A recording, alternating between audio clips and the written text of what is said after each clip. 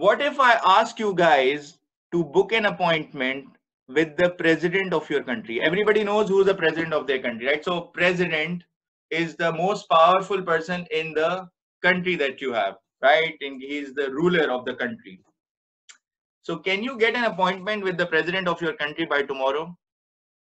If I ask you guys, can you get an appointment? Can you call his office and say, I want to meet you, and I have to discuss a few things, I have some problems, and I want you to please help me. And so give me answers, unmute yourselves. Is it an easy task to get an appointment from a president of your country? No, sir. No, No, sir. Why?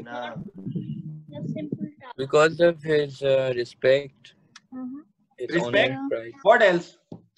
Why can't you get an appointment from the the president? power. Power? Corona. No. Because of loyalty. And he's not just a random Very friend busy. that we can call whenever we want. He's busy, he's random, he may not know us. Do you think he will give you time? He's no He will longer have time? country. Yeah, he's busy with There is monarchy government. whatever the form of government. I don't care about which government. I'm saying any president, any ruler, anyone powerful, even the principal of your school. It's very difficult to get their time. Let's say if you want to talk, they will say, okay, meet us in parent teacher meeting and all of that, right? So what is the point here?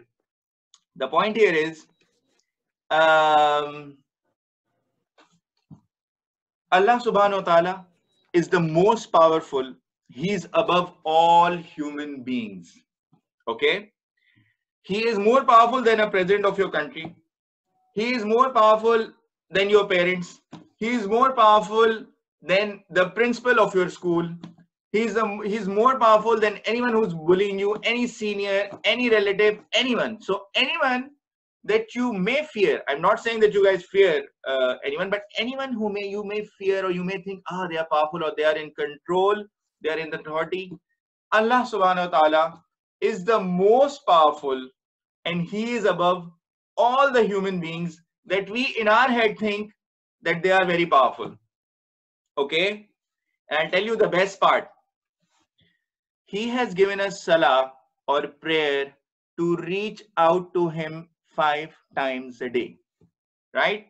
So without any appointment, without anything, the call for prayer happens. You go, you start prayer, and you make dua, and you establish your connection with him. Okay?